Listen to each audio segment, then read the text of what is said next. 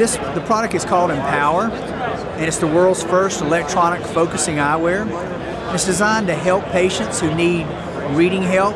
They're approaching the age of 40 plus, and they're starting to lose that ability to see things up close.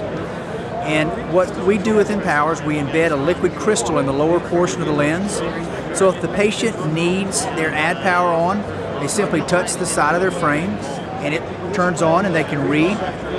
But if they don't need it, they simply touch it again and it turns off. The floor is clear, their distance area is clear. It's like looking through single vision lenses. Also, there's an automatic mode on this, so all they do is just sweep the side of the temple, and that way if they want to put it in automatic mode, they just look down and it automatically turns on. They look up, it automatically turns off. It's got the world's smallest accelerometer in the temple. The modules, there's a module in this side and in this side, and they activate the lens, and it has a battery in it as well. And the product's been launched over the last 3 months. It's in about 1,500 eye care practices across the United States. If you want to find more information about the product, you can go to lifeactivated.com,